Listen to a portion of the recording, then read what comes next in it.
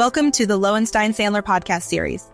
Before we begin, please take a moment to subscribe to our podcast series at lowenstein.com/podcast or find us on Amazon Music, Apple Podcasts, Audible, iHeartRadio, Spotify, SoundCloud, or YouTube. Now let's take a listen. Welcome to the latest episode of Just Compensation.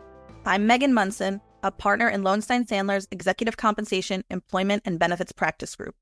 I'm joined by one of my colleagues today, Amy Schwind, who I'll turn it over to introduce herself. Hi, I'm Amy Schwind, Counsel in Lowenstein's Executive Compensation, Employment, and Benefits Group.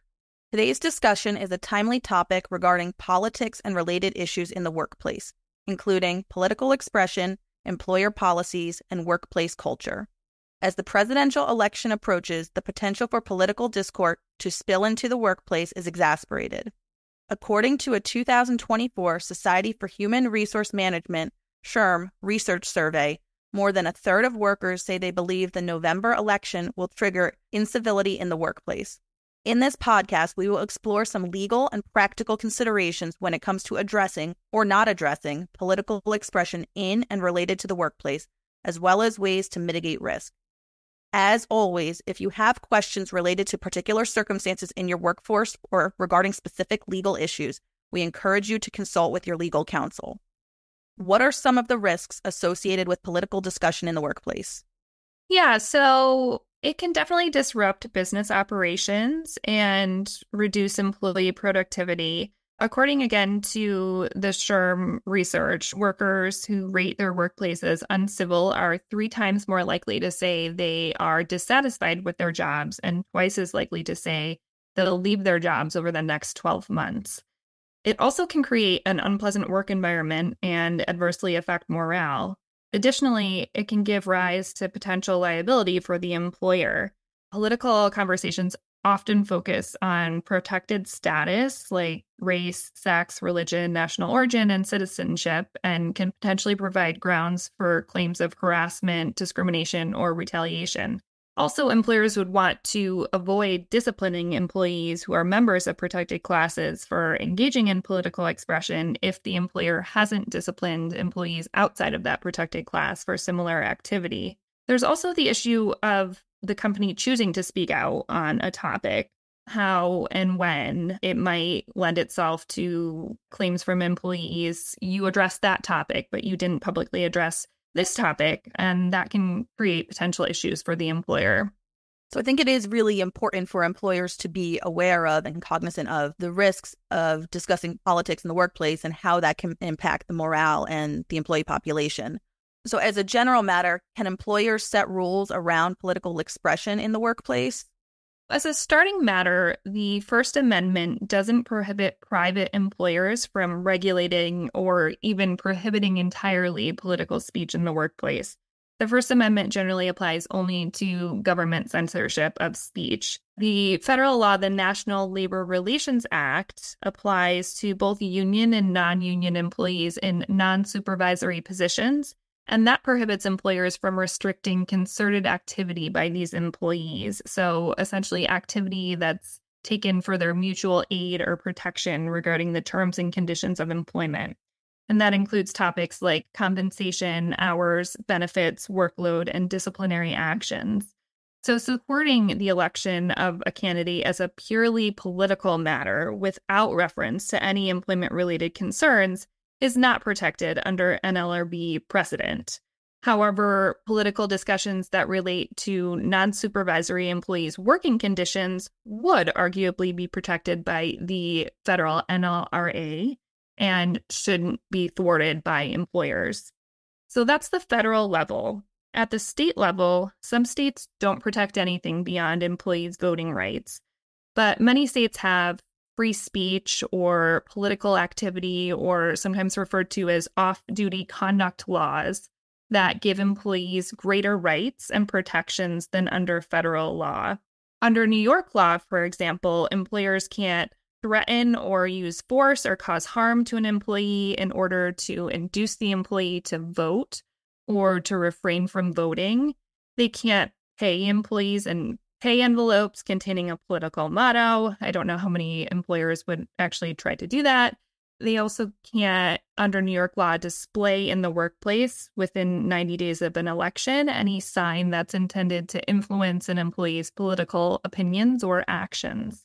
New York labor law also prohibits discrimination based on an employee's political activities outside of working hours, off the employer's premises, and without the employer's equipment or other property if those activities are legal.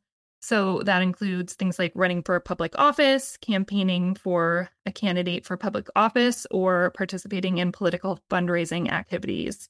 Also, New York has a law that's sometimes referred to as captive audience meetings law. And under that law, the employer can't require employees to attend employer-sponsored meetings, listen to speech, or view communications to communicate the employer's opinion about political matters. Several other states prohibit some form of political activity discrimination in the private sector. That includes states like California. These laws vary, but the general tenor of them is protection of employees from discrimination or retaliation for lawful political speech or activities outside of working hours that don't interfere with the employee's workplace responsibilities. A few states prohibit discrimination on the basis of political affiliation or belief. There's a difference between political affiliation discrimination and political activity discrimination. It's essentially the difference between refusing to hire someone because they support red or blue, for example, versus firing someone because they're running for city council.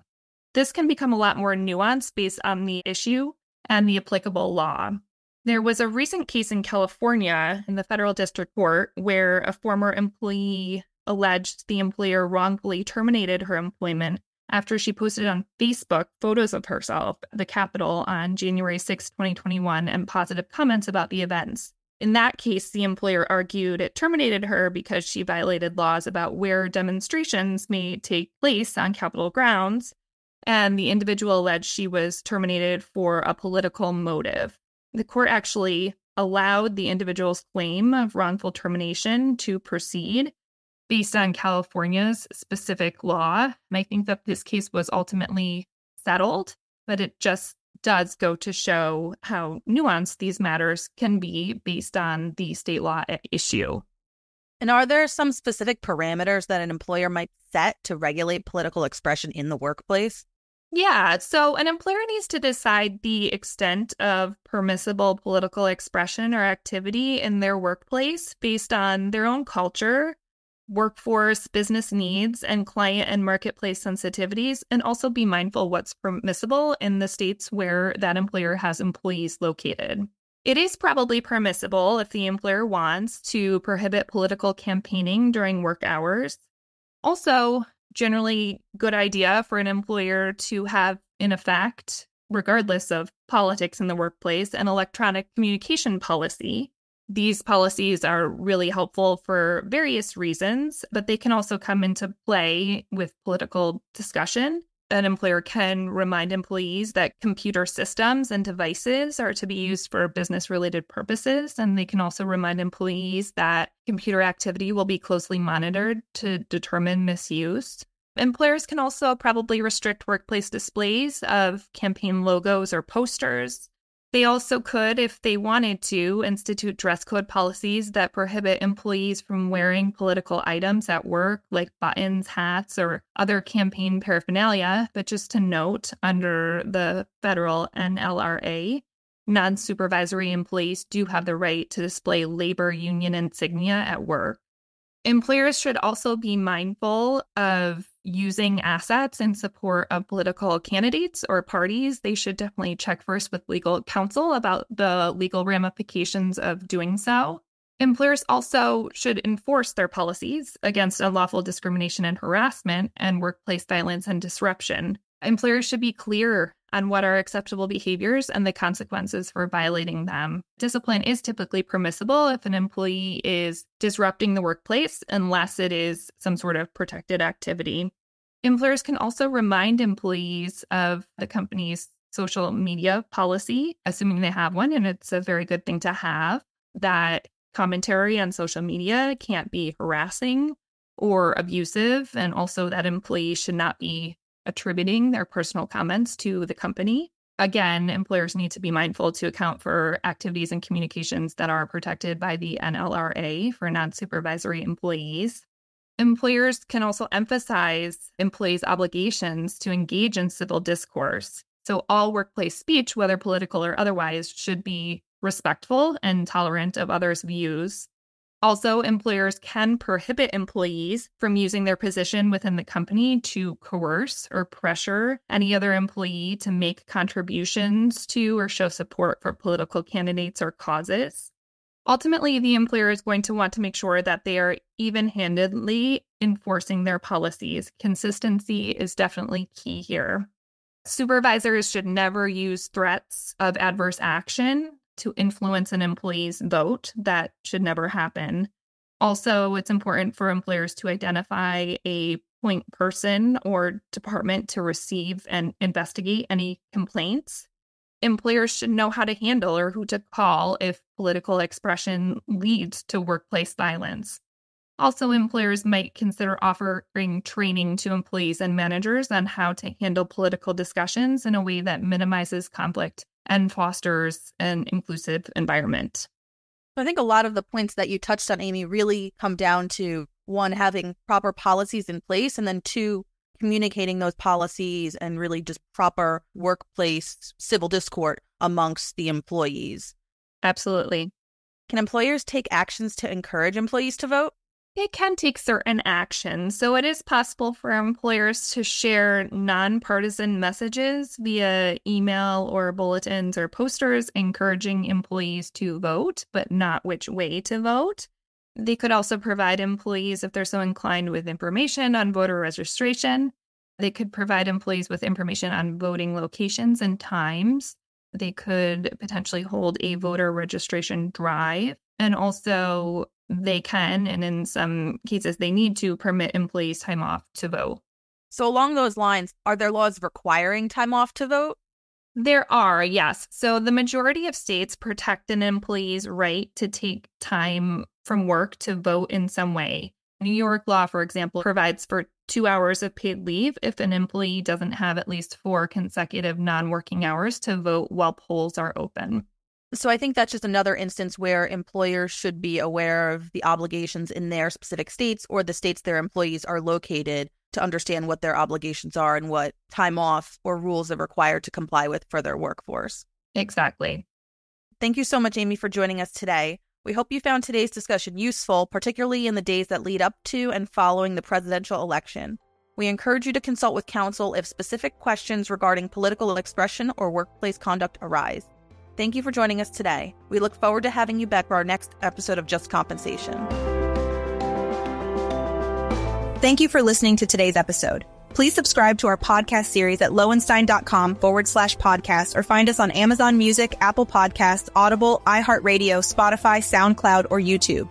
Lowenstein Sandler podcast series is presented by Lowenstein Sandler and cannot be copied or rebroadcast without consent. The information provided is intended for a general audience and is not legal advice or a substitute for the advice of counsel. Prior results do not guarantee a similar outcome. Content reflects the personal views and opinions of the participants. No attorney-client relationship is being created by this podcast, and all rights are reserved.